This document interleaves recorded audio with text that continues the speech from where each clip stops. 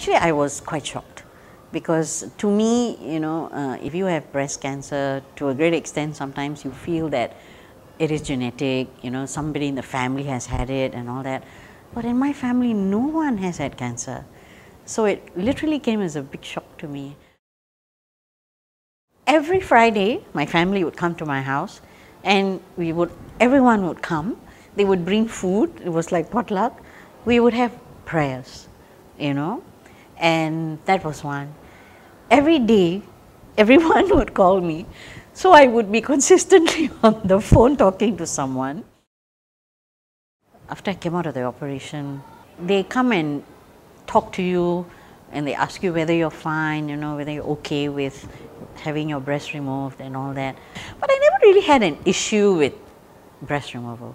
To me, it was just get rid of it. I don't want it. It's cancer-ridden. I don't want it. I never really looked at it as an object of beauty, like some people do that. So I suppose it affects people like that more, you see.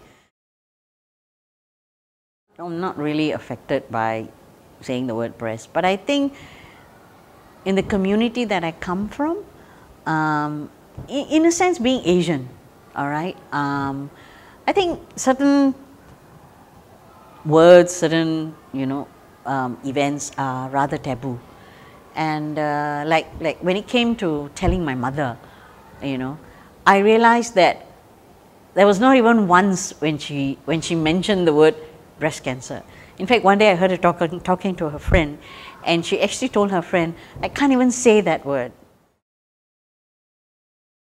When I look back, the thing that gave me great happiness was joining the Breast Cancer Foundation.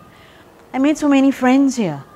And we all kind of, whenever we meet, we get together, we gossip, we've gone out together, we've had lunch together, and getting this whole new group of friends has really given me a lot of happiness actually.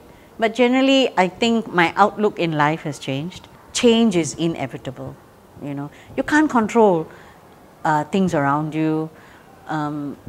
Almost every day things are changing, and we've got to change as well, and that's life. That's life.